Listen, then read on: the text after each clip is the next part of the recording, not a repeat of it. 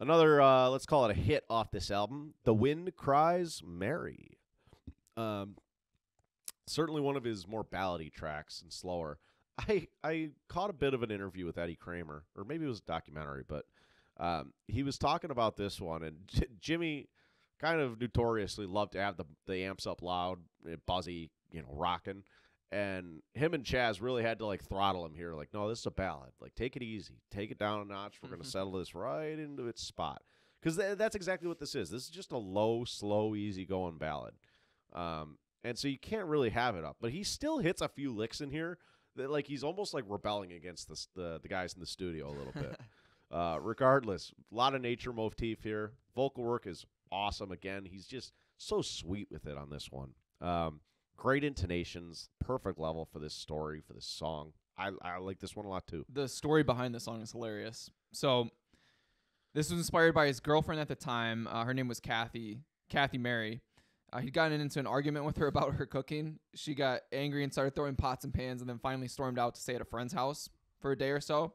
So when she came back, he had written the song for her, The Wind Cries Mary.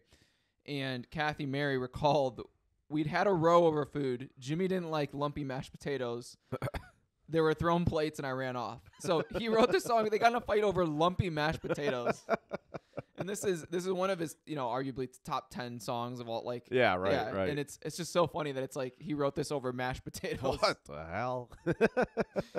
That's funny too, or not funny necessarily, but I was reading about a little bit about his alcohol problems, and it's like everybody you talk to when he was Jimmy, when he wasn't drinking, he was pretty loose, easygoing, lackadaisical kind of guy.